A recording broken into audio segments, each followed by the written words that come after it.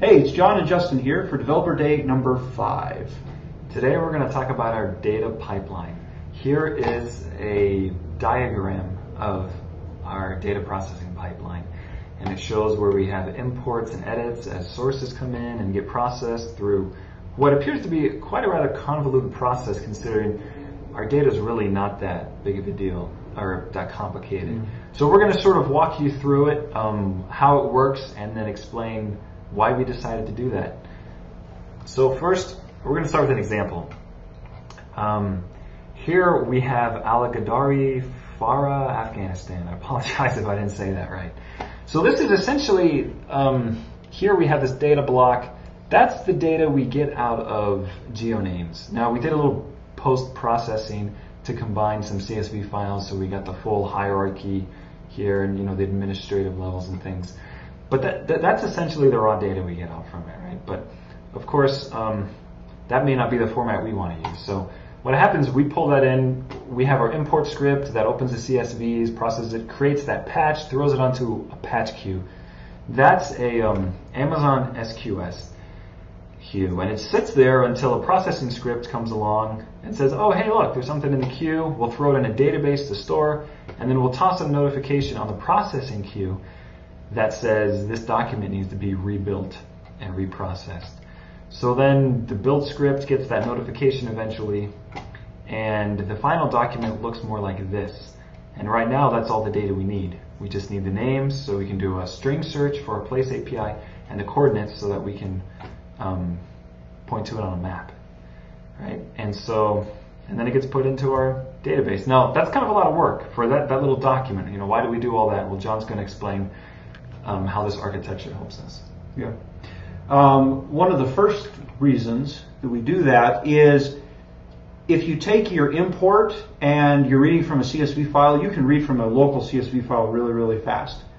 So fast, in fact, that if you're trying to push directly to a production database, you run the risk of taking down your service. You essentially DDoS yourself by trying to update your system.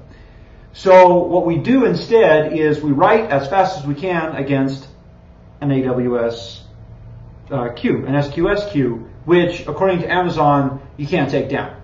And we haven't yet, yeah. but it acts kind of as a buffer. And then your processing scripts, you can throttle them such that you can kind of carefully put data into your source and your final databases in your production environment without worrying about taking it down. It can automatically throttle itself.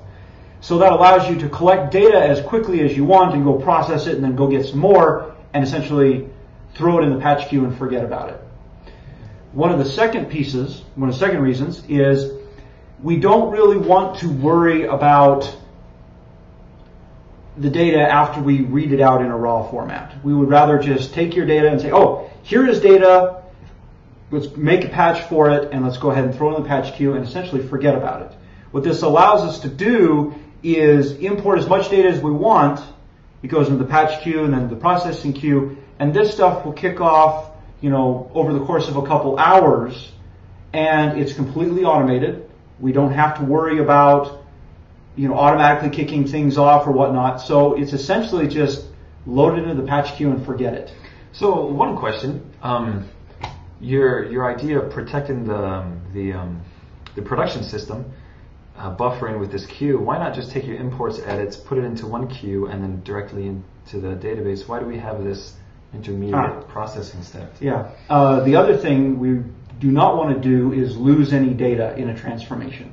So as Justin showed you before, our raw data that we're putting in the patch queue is as raw as we can get in terms of combining things together.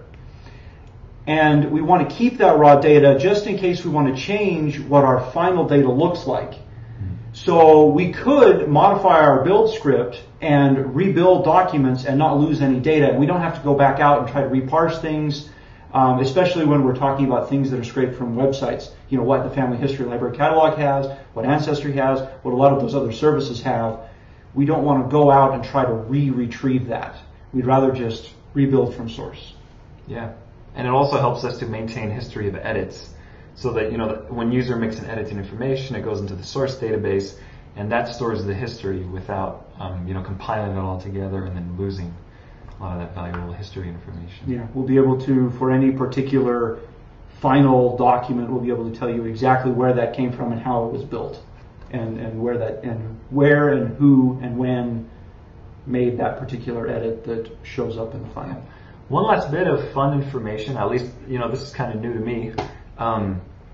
We set up some alarms in Amazon CloudWatch to look at these queues, and whenever data gets pushed onto the queue, the alarm is notified and a message is sent to a service we wrote that will automatically launch all the services after. So for example, when I started importing geonames, goes into the patch queue, an alarm goes off and processing scripts get started, which actually start EC2 instances configured to do processing.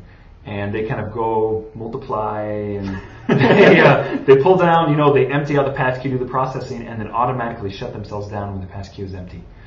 And then that sort of trickles over to the processing queue and the build script, and it's actually quite beautiful. So, well, this has been Justin and John for Developer Day number 5. Yep. We'll see you next week. A small preview of what we're hoping to show you is what the data APIs actually look like. We'll be going, hopefully, through talking about some authentication, what will be available, what it'll look like, what do we mean by REST APIs, those things, how REST-ish we actually are. So we'll see you next week.